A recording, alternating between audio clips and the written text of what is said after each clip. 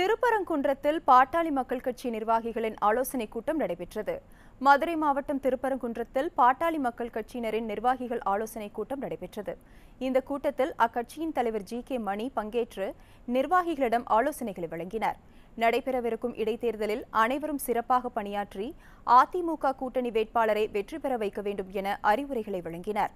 பின்னர் செய்தியாளர்களை சந்தித்த அவர், நடைபெற்று முடிந்த 18 இடைத்தேர்தல்களிலும் நடைபெறவுள்ள 4 தொகுதி இடைத்தேர்தல்களிலும் அதிமுக வெற்றி பெறும், அதிமுக ஆட்சி தொடரும் என தெரிவித்தார்.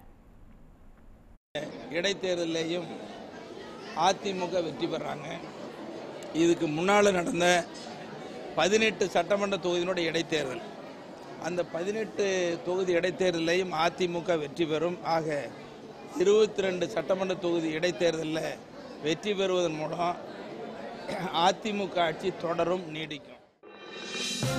இது போன்ற முக்கிய வீடியோக்களை உடனுக்குடன் தெரிந்து கொள்ள NewsJ யூடியூப் சேனலை சப்ஸ்கிரைப் செய்யுங்கள்.